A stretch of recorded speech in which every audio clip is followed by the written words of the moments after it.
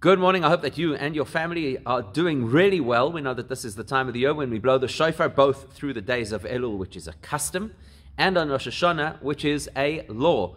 And so I don't know exactly how you're feeling at this point about going back to shul, and there's no pressure to be at shul if you don't feel safe or if you have any health risk.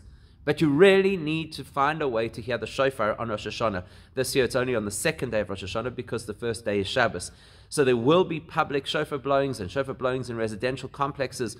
Make sure that you have a plan to hear the shofar on Rosh Hashanah. One of the stories behind the shofar is the story of a prince who had set out to seek his fortune and got mixed up in the wrong crowd and was a long way from home and totally lost, bankrupt, really in a bad way, and decided he wanted to come home, wanted to return to the palace. Except that when he arrived there, it was years down the line, and the new palace security had absolutely no idea who he was. And he said, "What do you mean? I'm the prince." "Yeah, of course. You must be the prince. I mean, everybody arrives over here and claims that they have some kind of connection to the royal family. That's our job, to make sure that cooks like you don't get into the palace." He says, No, I really am the prince. I can tell you this about the palace, that about the palace. Nobody's interested.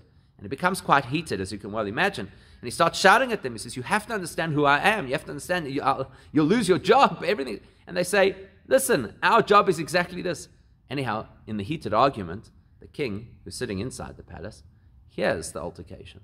And he recognizes the voice, the desperate voice of his son, the prince. And he comes rushing to the gate and says, "That's my son. Allow him in." The shofar is that voice of ours. Yes, we use an instrument to make that sound, but it's representative of our voice, our inner voice that says, look, maybe I've gone who knows where during the past year or years, and I'm not attuned to who I am and what I'm supposed to be.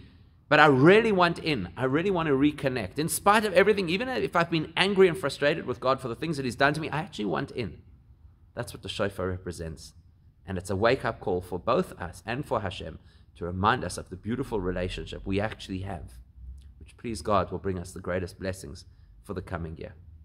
Have a wonderful day. Stay safe and stay sane.